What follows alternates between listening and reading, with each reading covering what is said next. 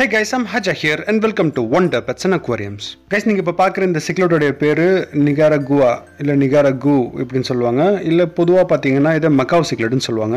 இந்த சிக்லெட் பாத்தீங்கன்னா ஒரு semi aggressive central American cichlid. இது பார்க்கிறதுக்கு ஜியோஃபாகஸையும் ப்ளூ டால்ஃபினையும் மிக்ஸ் பண்ண மாதிரி இருக்கும். இந்த சிக்லெட்ஸ் எல்லாம் பார்க்கிறதுக்கு ரொம்ப பியூட்டிஃபுல்லா இருக்கும். இது செமி அக்ரெசிவ் ஃபிஷ் தான், பட் ஆனா other semi aggressive fishes compare பண்ணும்போது கொஞ்சம் கம்மியா இருக்கும் அக்ரெஷன்.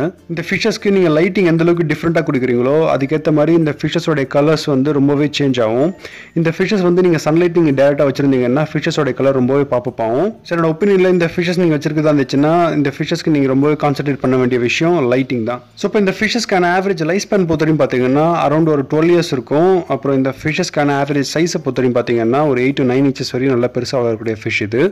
ஸோ கைஸ் இப்போ இந்த ஃபிஷஸ்க்கான டேங்க் மேட்ஸ் பொறுத்தவரையும் பார்த்தீங்கன்னா நீங்கள் இந்த ஃபிஷஸை எல்லா விதமான செமி அக்ரெசிவ் ஃபிஷஸ் கூட நீங்கள் கலந்து விடலாம். குறிப்பாக எல்லா விதமான south American central American cichlids கூட நீங்கள் இதை கலந்து விடலாம். இந்த ஃபிஷஸ்க்கான சூட்டபிள் டேங்க் செட்டப் பொறுத்தவரையும் ராக்கி செட்டப் இல்லை ட்ரிஃப்ட் செட்டப்பில் இந்த ஃபிஷஸ் ரொம்ப பார்க்கறதுக்கு நல்லா இருக்கும். சர்வைவல் ரேட் ரொம்ப நல்லா இருக்கும். இந்த ஃபிஷஸ்க்கான ஆவரேஜ் டெம்பரேச்சர் பொறுத்தவரையும் பார்த்தீங்கன்னா ஒரு 22 to 27 டிகிரியில் இந்த ஃபிஷஸ் நல்லா சர்வே ஆகும்.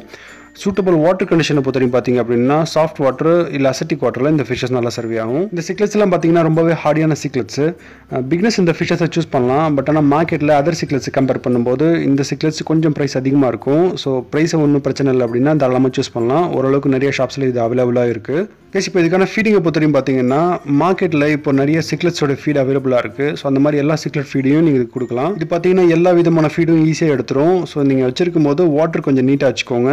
வாட்டர் நீட்டாக வச்சுக்கிறது எல்லா ஃபிஷஸ்க்குமே ரொம்ப அவசியம். ஸோ இப்போ இந்த ஃபிஷஸ் பார்த்தீங்கன்னா அதிகமாக டுவெல் பண்ணும். ஸோ அதனால நீங்கள் டெக்கரேஷன்ஸோ இல்லை ராக்ஸோ நீங்கள் வச்சிருக்கும் போது அதுக்கேற்ற மாதிரி செட்டப் பண்ணிங்கன்னா உங்களுக்கு ஈஸியாகவும் பெட்டராகவும் இருக்கும். இப்போ இந்த ஃபிஷஸ்க்கான ஜெண்டர் ஐடென்டிஃபிகேஷன் பொறுத்தவரையும் பார்த்தீங்க அப்படின்னா மேல் அண்ட் ஃபீமேல் வந்து பார்க்கறதுக்கு ரொம்ப ஐடென்டிக்கலாக இருக்கும். கலர் பாப்பப் ஆகிறது பார்த்தீங்கன்னா ஃபீமேல் கொஞ்சம் பிரைட்டாக இருக்கும், மேல் கொஞ்சம் பெருசாக இருக்கும். ஃபீமேல் கம்பேர் பண்ணும்போது லைட்டாக ஹம்ப் இருக்கும். மேலோட ஃபின்ஸ் பார்த்தீங்கன்னா நல்லா பாயிண்டடாக நல்லா த்ரெட் மாதிரி நீட்டாக இருக்கும். ஆனால் ஃபீமேலுக்கு பாயிண்டடாக இருக்கும், ரொம்ப த்ரெட் மாதிரி இருக்காது. இது ஜெண்டர் ஐடென்டிஃபிகேஷன் பொறுத்தவரையும் பார்த்தீங்கன்னா அடல்ட் ஸ்டேஜில் தான் பண்ண முடியும். ஸோ அதனால நீங்கள் ஒரு 4 to 5 inches வர வரையும் நீங்கள் வெயிட் பண்ணணும். ஸோ இந்த வீடியோ பிடிச்சிருக்கும் நம்புறேன். வீடியோ பிடிச்சிருந்தா லைக் பண்ணுங்க, யூஸ்ஃபுல்லாக இருந்தால் சப்ஸ்கிரைப் பண்ணுங்க. தேங்க்யூ ஃபார் வாட்சிங்.